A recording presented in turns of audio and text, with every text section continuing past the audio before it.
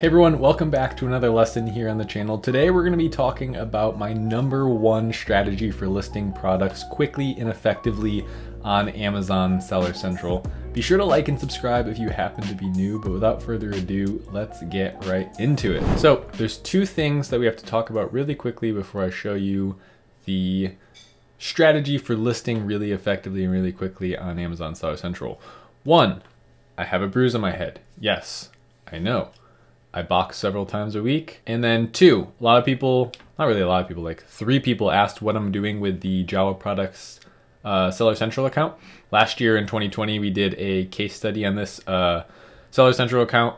We brought a product from just beginning up to over $120,000 in revenue, $34,000 in profit. And then at the end of the year, I started a new brand with a business partner that is private, that is not public. So I let this stuff sell out, and it is just going to be a test account for YouTube purposes. So now I have this one to show for tutorials and my other one where I'm actively scaling. All you have to do is come up to catalog, add products. And now your Seller Central might look a little bit different. I don't know why mine hasn't updated. My business partner Seller Central, on the left-hand side, all of these are there, but it'll still say catalog and it'll still open up to say add products. Click on that. Once you're into this area, this is really where a lot of people go wrong and where you can make some serious mistakes now. So one of the first things that we need to do is go to GS1 and purchase a barcode. I will generally just search GS1 Barcode on Google, and then make sure you're going to gs1.org. GS1 Barcodes, that link right there is basically a quick link right to where you can purchase your UPC code. You cannot make an Amazon listing without a UPC code, even if it's just a draft listing or it's just like the first skeleton listing. Get a GS1 Barcode, go through there, it's $30 for one UPC code, buy that, and you'll be able to get that UPC code as soon as you purchase it. You don't have to wait. So do that and then come back. Now we're here. Let me show you probably the biggest mistake that people make. People will come in here and they'll search for their product, right? So if you search for your product here and then you select one of these to sell, select a condition, new, sell this product, that's not private label, guys. That's arbitrage, okay? What you need to do is select create a new listing, or if you're on this page still, just do I'm adding a product not sold on Amazon. And what that's gonna do is it's gonna bring you right over to the creating a listing from scratch page, and that's really what we want to do. So what you need to do is search for your category, and the best way to do that is to just go see what category your competitors are selling in. So one thing that I made a video about recently, there's my words, was like a fly fishing kit. So we can click onto one of these listings, for example, and just see what category they're listed in. You would insert your competitor here. So when we scroll down to their product details, we see that sports and outdoors and then fly fishing wet flies.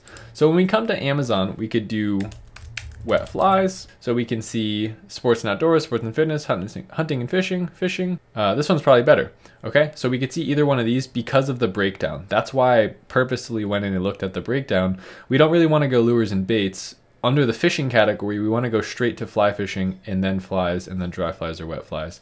If you have a kit that has both, either one of these is totally fine. So we'll select that, and then now you're in, right? You've selected your specific category, and don't get too caught up on the category. If it's one of those that's similar to what your competitor's in, it's probably going to be the right one. And if it's not, Amazon will orient you in the place that they feel that you fit best based on your keywords and what people are searching for when they look for your product. So over time, it'll optimize itself. Now, enter in that glorious little UPC code that you got right here. Select UPC on the side, paste that UPC code from GS1. They'll give it to you right after you purchase it, and put that in the product ID line. Then your product name is just a placeholder for now. So we could literally just put in anything that's close to the product because we're not optimizing our title yet. Like I said, this is quick and efficient. How do we get our barcodes? How do we create a skeleton listing? And then even after that, how do we make a beautiful listing that actually looks great? So you would select, of course, the only fields that are necessary. Now, a lot of you are probably like, what? I don't have product expirable or unit count. Based on what category you select, you'll have different questions here. It's usually manufacturer or brand, but for our purposes, we got a couple different questions. Just fill out whatever is vital and whatever is red. Then you're gonna have to go to offer. Item condition is going to be new. Item price, always put the highest price you can ever see yourself possibly selling this for. So if my average competitor is selling for somewhere around $19.19, we might do something as high as double that. Because something can happen called price capping, where if you set your price too low and then you try and raise it, Amazon actually won't let you raise it a certain amount and they'll take away your buy box. Buy box is just over here on the right hand side where you get the option to purchase the product. Now, technically, if we had a UPC code in here right now, we could save and finish, but there's a couple other things that we need to do.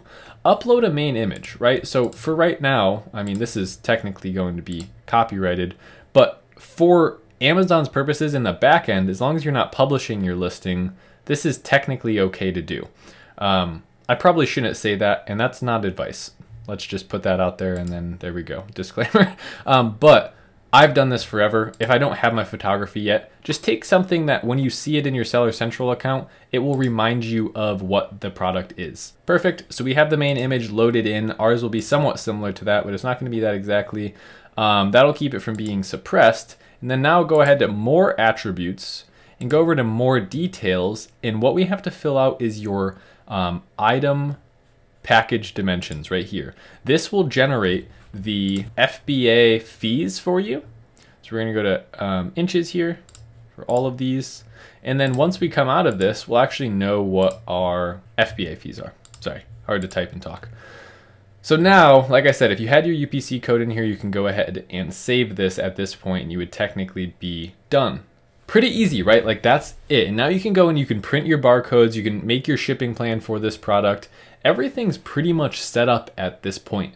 Now, the one thing that you actually do need to do now is like make this an approachable listing. There's a lot we didn't touch. Description, key attributes, which are your bullet points.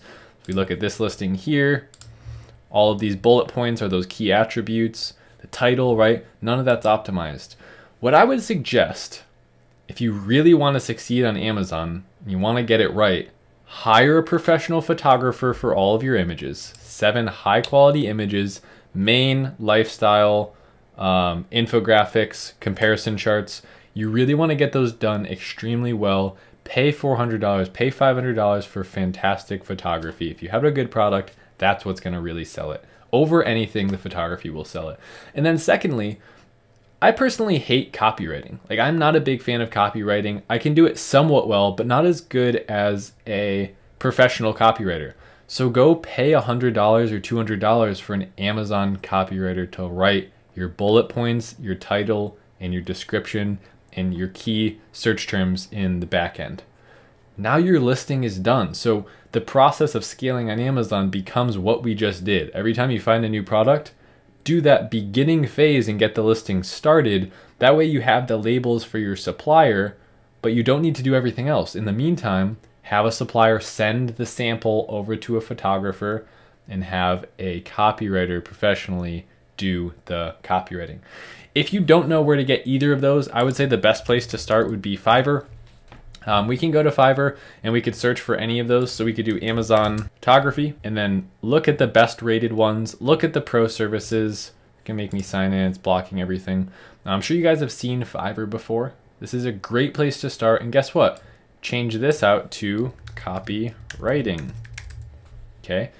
They'll do the title, the description, the bullet points for you. Look at one that has fantastic reviews. Look at some of the work that they've done. Here's a funny thing to do. Does the copywriting on their page sell you?